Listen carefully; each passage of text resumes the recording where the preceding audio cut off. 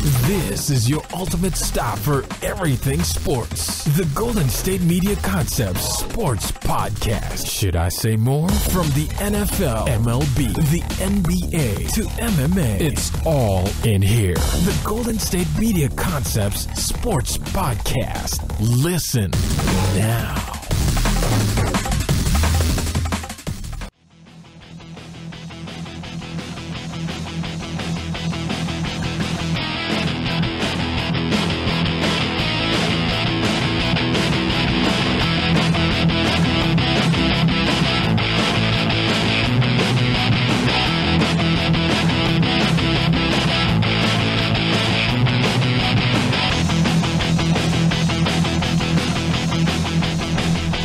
All right, now, thank you for tuning into the Golden State Media Concepts Basketball Podcast. I'm your host today, Tate, and today we're going to be talking about all the moves that has been going on right before the NBA draft. I mean, I've been watching the NBA draft a long time, and I can never remember a time when so many moves happened and so many teams were jockeying for position. I'm not sure if it's just kind of like because of the way the salary cap has gone, and since it's gone up, and there's a lot of money in the salary cap, and this is going to be the new norm. Is it because everyone is speculating what's going to happen with this, free agency, with LeBron James becoming a free agent after next season? Michael Westbrook could be a free agent.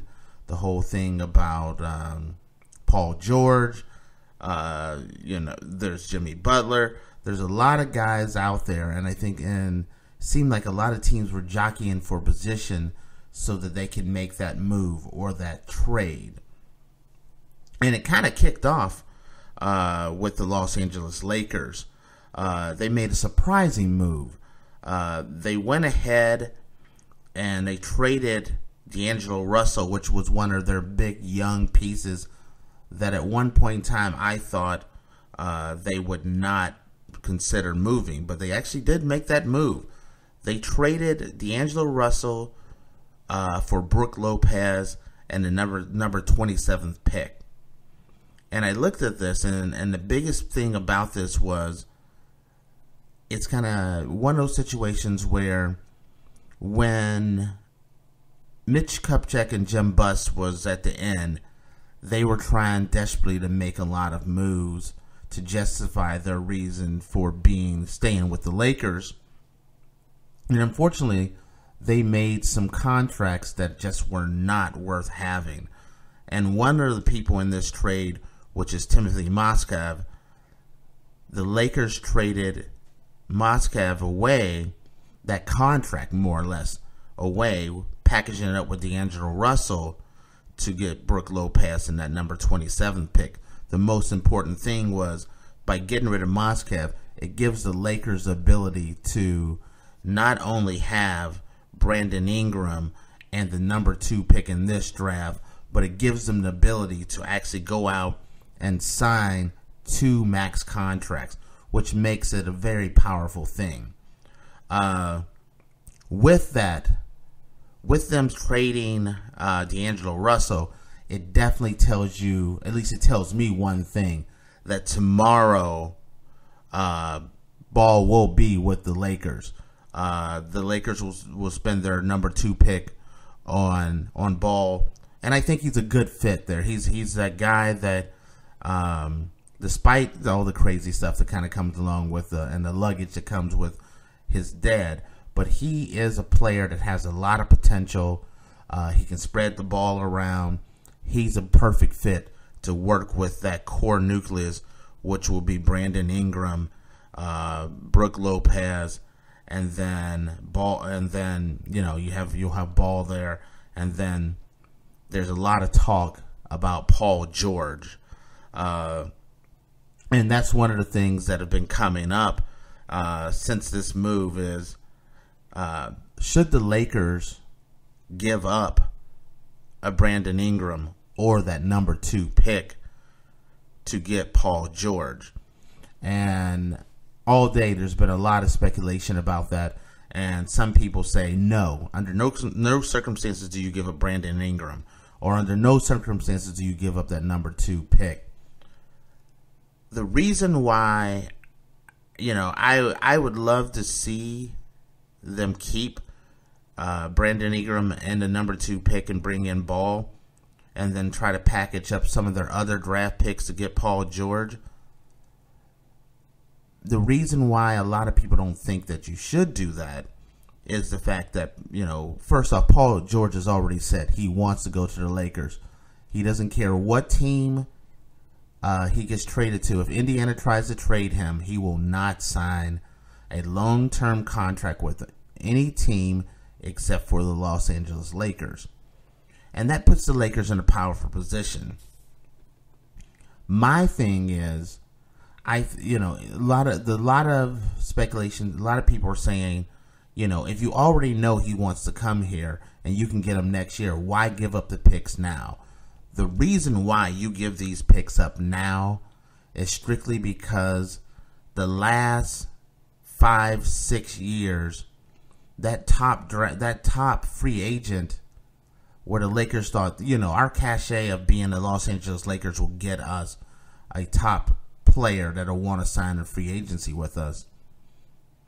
It hasn't worked. And that's the reason why Jim Bush and Mick Kupchak is no longer with the Lakers. This is the reason why I say the smart move is to package up. And I hate to say this, but, either I say, Brandon Ingram for Paul George, I would do. Because then you have Brook Lopez, Paul George, you'd have Ball coming in, you'd have a nice young player that someone would want to play with. There's a lot of people that would love to play with a superstar or he's a bona fide superstar. Paul George is a bona fide superstar. You would have Paul George, and then other players will want to come to the Lakers. Now, one of the things that a lot of people are thinking is the Lakers are trying to clear up a lot of cap space, not only to sign Paul George, but to sign LeBron James. And there's a lot of speculation that LeBron is going to opt out of his contract, which he will. He will opt out of his contract, but that would be to sign another contract. And it's, does he opt out and leave Cleveland to come to the West Coast? And the way I understand it is either he wants to stay in Cleveland or stay or go to the West Coast and go to the Lakers or the Clippers. I would say, by looking at LeBron James's history, do you put all your eggs in the basket, in the LeBron James sweepstake basket? Because I say no. The Knicks tried to do it. Cleveland did it. Miami did it. There's a bunch of teams. The Lakers were part of that, where everyone was all gearing up and trying to make room to sign LeBron James. I say the better move is to get Paul George there and then go for Russell Westbrook. And it's not that LeBron James isn't worth the pick. Everyone knows he's the best player in the game. At least in my opinion, he's the best player in the game. But with LeBron plays all his cards close to the vest. And you will never know if you're the Lakers or you're the Knicks or you're Cleveland or the Clippers. History has shown that you won't really know where LeBron is going until that last minute. At that point, are you really going to let a Russell Westbrook or someone else slide away and then be like the Lakers were a few years ago when they were trying to get LeBron to come to the Los Angeles Lakers? I don't think that's a good move. I would go for Paul George and then go for Russell Westbrook. I know a lot of you are listening and saying, Russell Westbrook is not going to leave Oklahoma City. Don't count on it. I think he's definitely leaving Oklahoma City, and here's the reason why. He just watched Kevin Durant win a championship, and that eats at him. He stayed at Oklahoma City and became pretty much the MVP, but on an irrelevant team.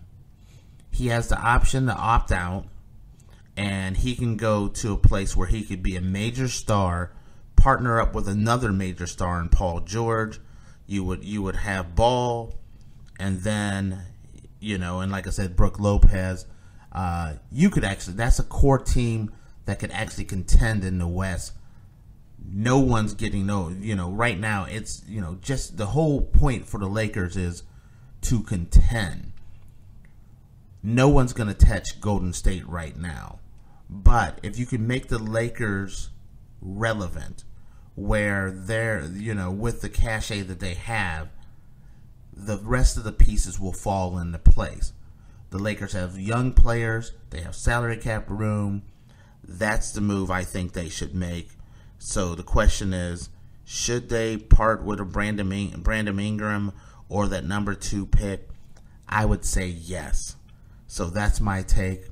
Now, when we come back, we're going to still talk about some of the more crazy things that have been, not necessarily crazy, but interesting things that have happened today as everyone is gearing up for that NBA draft. Stay tuned, and we'll be back. Are you looking for the very best NFL and college football podcast? Then check out the GSMC Football Podcast. Get the latest football news both on and off the field. From the NFL Draft to trades to the rumor mill to the NFL Combines. They got you covered. That's GSMCpodcast.com/football-podcast. Get updates on college rivalries, game day insights, and much, much more. It's football talk the way you want it. This show eats, sleeps, and breathes football. Don't forget to like them on Facebook and follow them on Twitter. Visit GSMCpodcast.com for more info.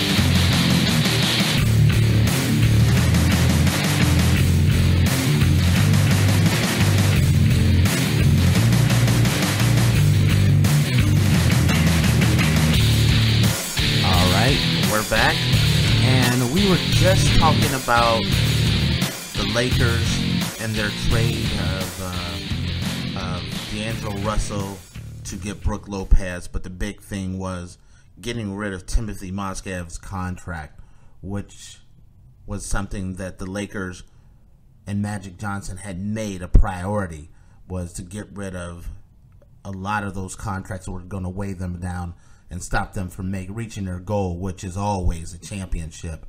So now, by getting rid of D'Angelo Russell and Timofey Mozgov, it allows the Lakers to sign 2 max players, which the first player and the first domino in this and that mix is going to be, in my speculation, it's going to be Paul George.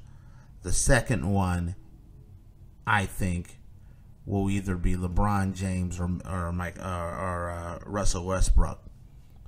So that's what we covered earlier.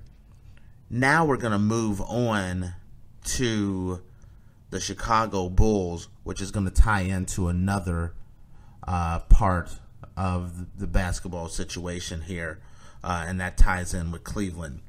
First off, earlier, I believe it was yesterday or earlier this morning, Dwayne Wade opted into his contract and notified the Bulls that he would be coming back. It's a smart move on Dwayne Wade's behalf, strictly because of the fact that his market value has gone down a lot, and the most money he could make would be to stay with the contract that he had, which I think was about $24 million. The market is not going to give him that much money. If anything, he would have to take a pay cut. By opting in, though, it gives him an opportunity to either stay in Chicago where he's from, or later in the season, mid-season, if someone wants to trade for him as that final piece to a playoff run, it puts him in a good place without having him give up a large chunk of cash or take a big pay cut to actually go and play for a contender, because that's what he would have to do in order to play to sign with a contender. Is he's going to have to take a pay cut. But now with him opting in, someone would have to trade for him, and he would get all his money. It's a smart business decision, even though maybe Chicago isn't the best place to finish out your career. But the big thing that happened with Chicago is the fact that Jimmy Butler has decided that he wants to stay in Chicago. There was a lot of speculation that either Cleveland, he was that piece that Cleveland really wanted to add to their team that was going to kind of put them over the hump and get them to contend back with Golden State. There was speculation that he would sign with Boston. I was kind of surprised to find out that there was an option to trade him to Boston for that number 3 pick, and Boston decided to stay with that number 3 pick instead of taking Jimmy Butler. I don't know what Danny Ainge is thinking. There's no, in my opinion, there's no one in this draft that I think on the short term, and you were talking about the next 3 to 4 years, is going to be better than Jimmy Butler. I would take Jimmy Butler over anybody in this draft. So the fact that they wouldn't give up the number 3 pick, I don't think there's anybody in the draft that they could have they can pick up that would be better than Jimmy Butler. So I don't think that was a smart move on Danny Ainge's part and the Boston Celtics. But Boston is very steadfast with the fact that they're going to work with their draft picks, and so it's they pass on Jimmy Butler. But the big thing is that Cleveland, who has been, they're desperately looking for another piece that will get them back over the hump where they can actually contend with Golden State. And Jimmy Butler was that one piece that they were really thinking about. And that goes to the biggest question that I just keeps coming up is, how does Cleveland go into the week of the draft and they let their general manager go? They decided to let David Griffin go the week that the draft is going to happen. One of the busiest off seasons in NBA history. One of the most busiest times where they're trying to get a piece that's going to put them over the hump. They let their general manager go, who was supposed to be negotiating all these contracts and pulling off these deals. Also, you're trying to keep LeBron James in Cleveland, and he's very fond of David Griffin, but ownership decided he's not the guy they want, and just decided they were going to let him go. They're going into the draft without a general manager. They have a group of guys that's going to handle the draft as they prepare to hire a brand new general manager, which is what looks like is leaning. Everything looks like it's going to be Chauncey Billups from ESPN. The way I understand it is the only thing stopping Chauncey Billups from being the new general manager of the Cleveland Cavaliers is Chauncey Billups. That's the only way that doesn't happen. I don't know if that was a smart decision. I understand why they may not wanted to sign David Griffin long term. I can understand why they may not have wanted to give David Griffin a lot of money. And the reason why that is the fact that David Griffin is getting a lot of credit for the success of the Cleveland Cavaliers, but is it really his success, or is it the fact that they got LeBron on his own decided to come back to Cleveland, and there's a number of people that wanted to play with LeBron and they were willing to take less money to come to Cleveland just for the opportunity to play with LeBron and potentially get a championship. So with that being said, if you're looking at things that way, do you really want to spend a lot of money on a general manager who may be riding the coattails of their star player on the way to a big contract? So I understand why they didn't want to do it, but when you look at the situation, you say, okay, the contract's up. LeBron likes this guy. We're right before the draft, and we're trying to pull off a move where we can get another major player to come to Cleveland. It's worth extending that contract just for that. Even if it's a 2-year or 3-year contract and you have to eat a little something at the end if you decide that you want to get rid of him. I would not have gotten rid of David Griffin, not at this point. If they had the opportunity to extend it beyond the draft and then get rid of him, I would be okay with it. But, I'm surprised that they made a move like this right before the draft. It really puts them in a bad place. Part of that is, I think, why Jimmy Butler decided he did not want to go to Cleveland as well, because it looks like Cleveland is in a bit of a mess right now with the uncertainty of LeBron James. There's a lot of pieces. Is Kevin Love coming back? Is Kyrie Irving? They were talking about Kyrie may, if LeBron leaves, may try to force a trade.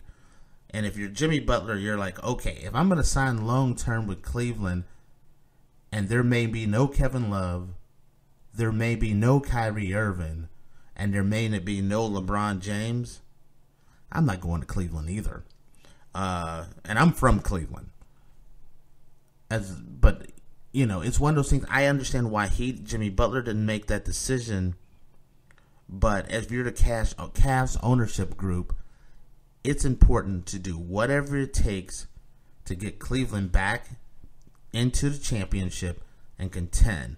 Keep LeBron happy, get LeBron to sign another 2-year agreement, and then bring on more pieces. So I think if LeBron liked the general manager and David Griffin, I think they should have kept him, and they would be in a better situation with all this moving and shaking going on. To not have your captain on the ship is a crazy situation. All right, speaking of crazy situations, when we come back, we're going to talk a little bit about the New York Knicks, and we're going to talk about Dwight Howard. Stay tuned, and we'll be right back. Check out the show that's built on the MMA. From the UFC to extreme cage fighting, they got the fights covered. Check out the GSMC MMA podcast. Get the latest news on past or upcoming fights. Join us as we talk to and about some of the biggest names in the MMA, past, present, and future. When it's the fight game, there's just one show to check out. GSMCpodcast.com/MMA-podcast. Don't forget to like them on Facebook and follow them on Twitter. Visit GSMCpodcast.com for more info.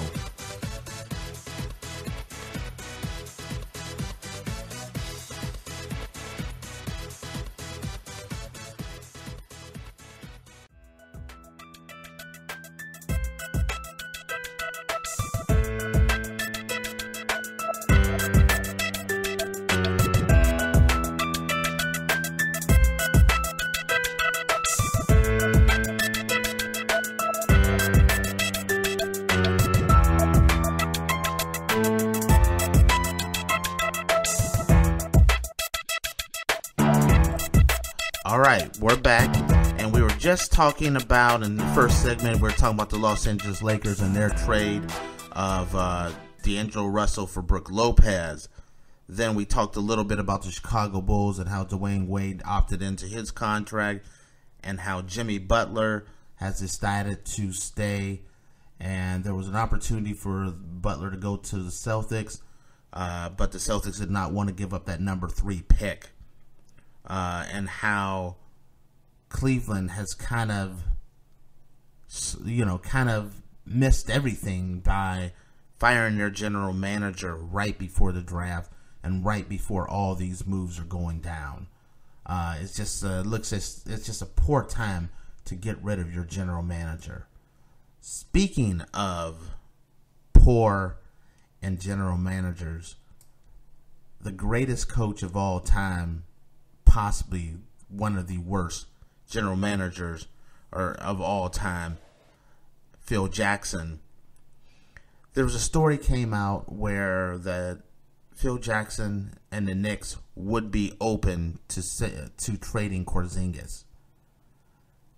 Now, if the Knicks trade Porzingis, that would be absolutely crazy. First, they want to get rid of Carmelo, and they're willing to get rid of Porzingis. That would make them the absolute worst team in the NBA, because no one is going to give up any major pieces. You're not going to get Cleveland to trade you LeBron James, or Oklahoma City to trade you Russell Westbrook to get Porzingis or Carmelo Anthony. The best thing you could do if you did a trade like this would get a decent piece and a bunch of draft picks, but that means they've already been starting over for better part of a decade, longer than a decade. This means this would be a complete stop and restart. And if you're gonna rebuild your team, everybody that rebuilds their team, they're looking for one piece. They're looking for a piece that they can build around. And Porzingis is that guy. So there's no way that I don't understand why anyone would even bring that up as a possibility to trade Porzingis, because Porzingis is the one piece that you have that you can build around. The Knicks, and I'll go as far as to say this: Carmelo is still a very solid scorer. He's one of the best scorers in the league, but it's like New York has went out of their way to undermine Carmelo and really hurt his image, with the hopes of trying to force him out because he has that no trade clause. So by trying to force Carmelo out, they've kind of devalued Carmelo to the point where no one wants to trade for him. So the Knicks are almost in this situation where there's talk that because they can't find a trade piece, that they may actually cut Carmelo to get rid of him, which is crazy, because if you're a team, let's say, let's say you're Sacramento, or you're the 76ers, or you're Oklahoma City. It doesn't matter what team. If you're not Cleveland or Golden State or one of those top tier teams, I think a lot of teams would say, hey, I'd be willing to start a team with Porzingis and Carmelo Anthony as my centerpieces. I think a lot of teams would do that. But in the crazy world of the New York Knicks, no one knows. It's like no one knows what the other hand is doing. I don't know, and I look at it and I say, is Phil Jackson really that bad of a general manager? And I love Phil Jackson as the coach. But I'm going to say I'm giving him a pass. And here's the reason why. If the New York Knicks were like this spectacular franchise and then he came there and it fell apart, I'd blame Phil Jackson. But when you look at everything that has gone down with the Knicks, general manager after general manager, coach after coach, it's always been I mean, it's been crazy since the 90s. Once Pat Riley left, it kind of started going downhill. I just don't understand this team. You're in the biggest market, and no one wants to go there. No one wants to be a coach there. It's just a bad situation. And the whole talk of getting rid of Porzingis makes it an even worse situation there. Because if you're a free agent, you're thinking about signing with the Knicks, and you hear that they're open to signing your only corner piece, no one wants to go to New York. No one. And if you remember, once upon a time when they're talking about when LeBron was going to test the free agent market, New York was a very high place for him. Was very high on his list of places to go. Now when you hear the rumors, no one talks about LeBron wants to go to New York. No.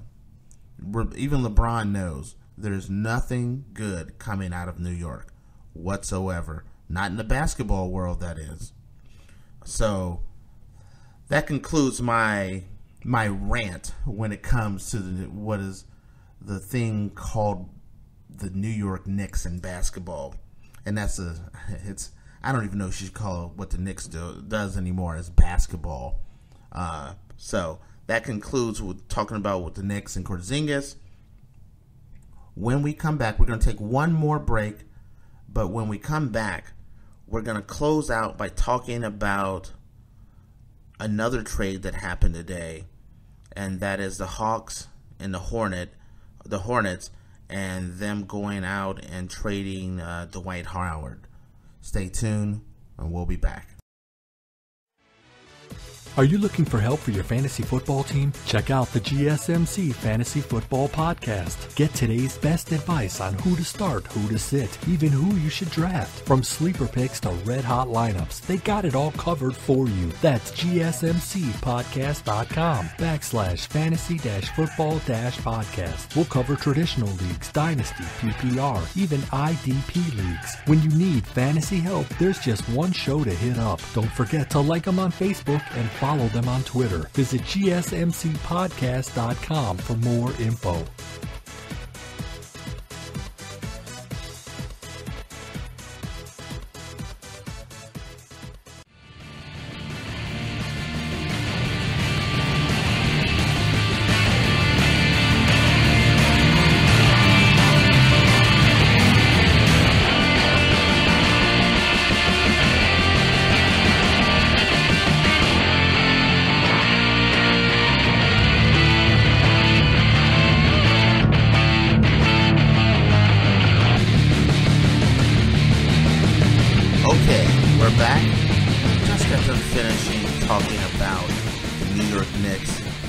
Possibility of them trading Porzingis, and how crazy that sounds.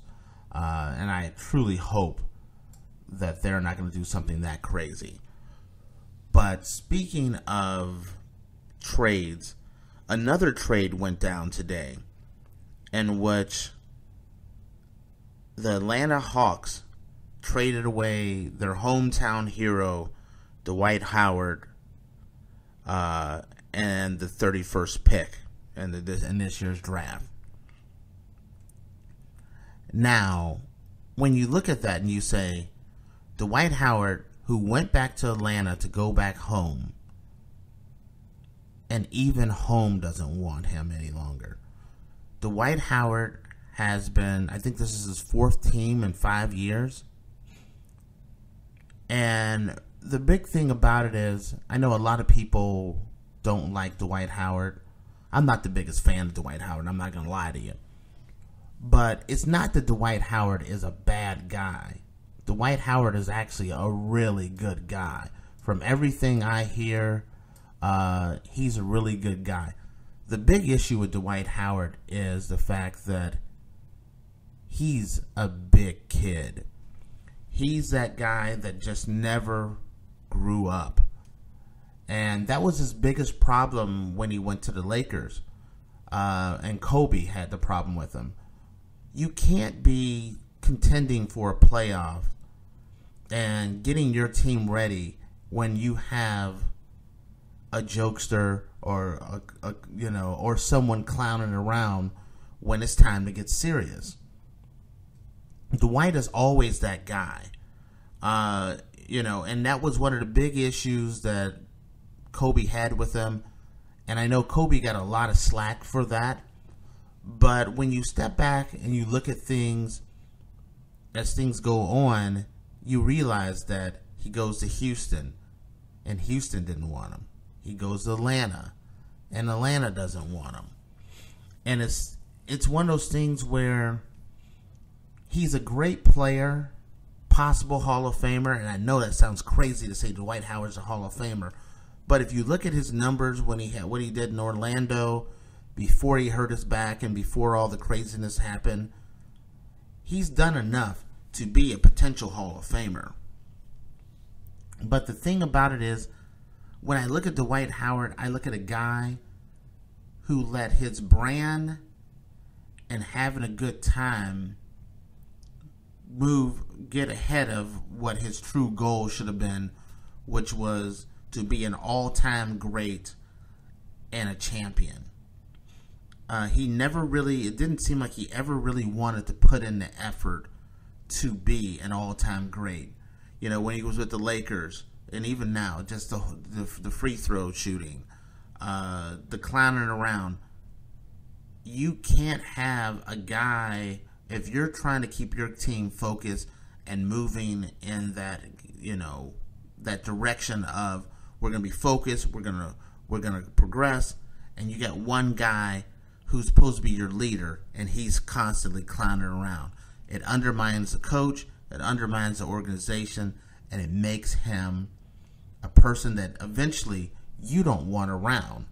And it's also a guy that you definitely do not want to, one, if he's going to undermine your team and he's never going to be serious, he undermines the team. So is he worth the money? So you don't want to spend max money on him. You don't want him on your team. And so eventually what happens is you go to Houston. Houston looks around and they say, you know what? I think we're better off without him. And they trade him away. And guess what? They were better without him. Houston made a big improvement once he was gone. Atlanta, I thought Atlanta made a big drop once he got there. Atlanta's, I think, is another team that's better off without him. And that's sad to say because of the fact that he truly is, from everything that I have heard, is a good guy. But I just don't think he's that guy that you want to build your team around. He's a guy, and also he's gotten up in age, where if he was smart, if there was someone that was going to sit down with Dwight Howard and give Dwight Howard advice, I tell him to stop worrying about your brand, stop trying to be that, a all-time scorer, because he's not going to be that guy. No one's going to build their team around him as a scorer. But make him that defensive stopper. Make him just concentrate on defense and kind of reinvent himself, because when he does focus on defense, he's one of the best defenders in the game. But can you keep him focused enough and keep him serious enough to constantly be a top defender? A lot of times a player plays to the level that they practice. And if you have a guy who's always goofing around in practice and who's never serious in practice, you never reach that ultimate goal, and that is to be a champion. LeBron knows that. Kobe knows that. You look at some of the all-time greats. They all know this. Kevin Durant knows this. Dwight Howard never figured it out. With that, I thank you guys for tuning in and listening to Golden State Media Concepts Basketball Podcast. Thank you for listening. To all, a good night. You've been listening to the Golden State Media Concepts Sports Podcast. Podcast. Part of the Golden State Media Concepts Podcast Network. You can find this show and others like it at www.gsmcpodcast.com. Download our podcast on iTunes, Stitcher, SoundCloud, and Google Play. Just type in GSMC to find all the shows from the Golden State Media Concepts Podcast Network. From movies to music, from sports to entertainment, and even weird news. You can also follow us on Twitter and on Facebook. Thank you, and we hope you have enjoyed today's program.